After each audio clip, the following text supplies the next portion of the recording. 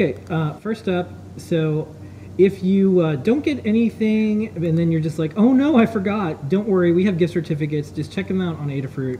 You can print out these cool graphics and stuff like that. I'm going to mention this each week all the way up till like the 25th-ish. But we do have gift certificates. People always say, but you have gift certificates? Yes, we do. We do. Okay. All right, turn off. We just have some more wick. I got a solder wick, and this is just some thinner wick. This is about 1 millimeter wide. Comes in a roll about 1.5 meters long, like 5 feet. It's low cost, easy to use, great for reworking along with a solder sucker. These are perfect for fixing up your mistakes. All right, next up. Next up, these are our classic box speakers. They're 4 ohm, 4 ohm, 3 watts. So they're nice and strong. They've got mounting holes, which I love. They're boxed. They have a pretty good sound, and they don't, get damaged too easily. And there's 2 wires coming at the end, and usually we have them with a JST connector on the end. This time they have bare stripped wire that's tinned. So great for just plugging into. We have a couple boards that just have terminal blocks. You just slot these right in, and boom, you make an audio. All right, so let's move the overhead just so we can see what they're like with a human hand. Yes, so this is the speaker. So this is 4 ohm, 3 watts. It's a box, mounting holes, and then here are the stripped wires. All right, next up. Glitter. It's snowing outside, so why not bring the snow inside? So we wanted to show making some snow globe projects with some cool, festive glitter. These are actually, I think, used for nail art, but they're so cool. I got to show these on the overhead because still images don't do them justice. So these are super cybery, glittery, and then I think actually I'm gonna even plug in. I've got this. I've got the ring light I'm gonna show later, but this, so cool. So they have a beautiful shimmery effect, and then you can fill your snow globe with them, and you've got snow.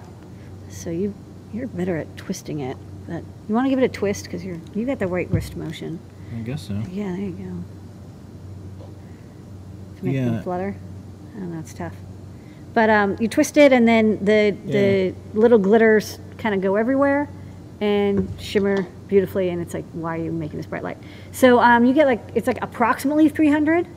Oh my God. You turn the light off. Yeah, I think it's also the glittering effect is confusing it. But they're just little skinny glitters. You can also use them to decorate stuff, but you just get a little tin here, a plastic screw top. I'll never fit these back in. If you drop some, it's okay, because there's a lot. Glitter. That's that. Okay, next up.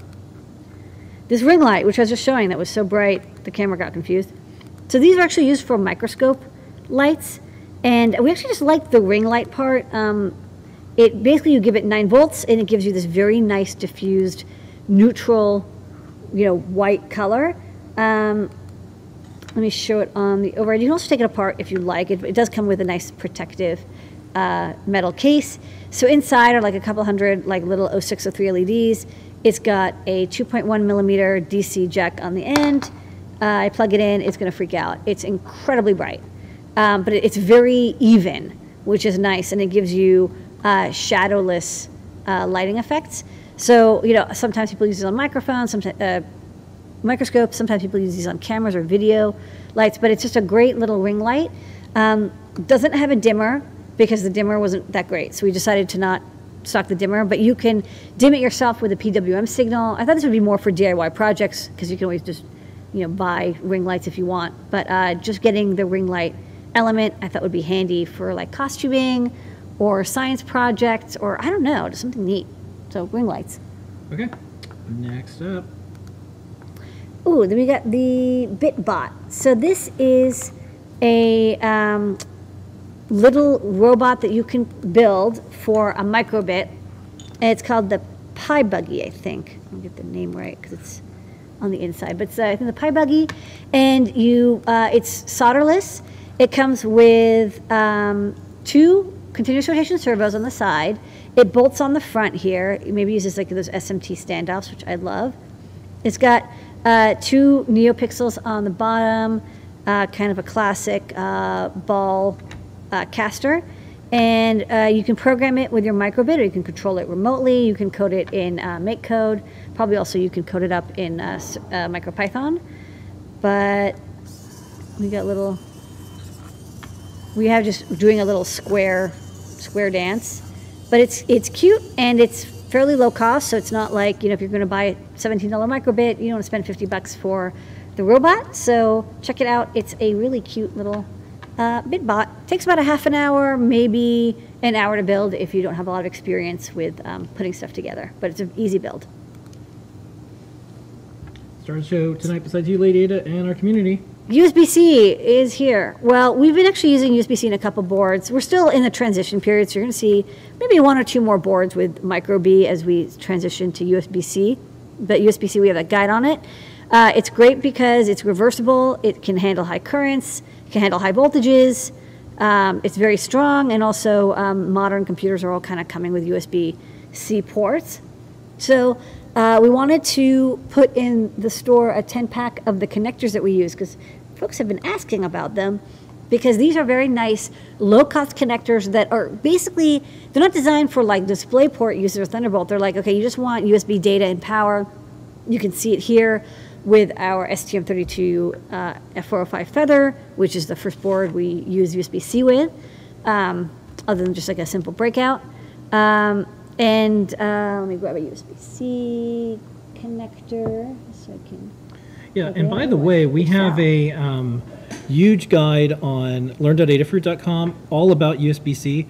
We looked for some type of resource out there and couldn't find one. So, and we also have an article coming out in 2600 soon about USB-C. But there's things like alternate mode, and the length of the cable matters, and the different types, and there's 3.2, Rev 2, Gen 2. There's a lot of weird things with USB-C. So check out the guide too, because there's some cables that if you're powering like a laptop or a monitor, you have to be very specific, and there's markings you need to look for. So we help demystify that. But in addition to that, there's a lot that goes into the hardware to make all this work. Yeah. So what's nice about these cables is they're reversible. They click nicely. They're strong. But these connectors only have 1 row of pins, so they're easier to rework.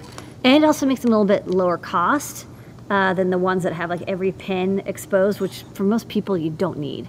If you're doing DisplayPort or Thunderbolt, you can afford more than like, you know, $1 for a connector. These also have through-hole pads and surface mount, so you can pick and place them. You pick them up, you place them, or you place them by hand. They've got 2 positioning dots.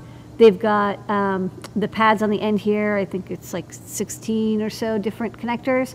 And then these 4 through-hole pads, they go through the PCB and they make it mechanically strong. So if you plug it in, because this is an anchor point, they don't snap. I mean, if I really tried, I'd probably tear the PCB in half. But they're pretty strong, and they don't really move anywhere, and they are defended against shear and pulling force. So if you'd like to use these, we have a pack of 10 of these connectors. These are loose, but they'll come in tape when you get them. And that's USB-C connectors. Okay, and with that, Lady Ada is... Yes. Want to recap? Yeah, let's recap. New. Gift certificates, get them if you forget to get someone something. That's very succinct. We have solder wick in a thinner option, now about 1 millimeter wide. We have a 4 ohm, 3 watt speaker in a box to really like with mounting holes, and it's got tinned and stripped wires at the end for easy terminal block usage. This snowflake glitter is great for making snow globes, decorating your project. They kind of have this beautiful shimmery effect. They're so cool. This ring light is intended for use with the microscope, but I think you guys are going to come up with something cooler for it.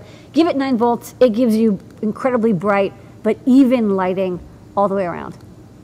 This bit buggy, put it together and plug on your microbit. No soldering required, and you can make a remote-controlled or programmable robot. Comes with tools even. And a 10-pack of USB-C connectors. We like these connectors. They're easy, they're fairly low cost, they're half through-hole, half surface mount. They're kind of the nice USB-C connectors. We recommend them. People have asked where we got them from, and now we have them in the shop. Half through-hole, half surface mount, half bare. All USB-C.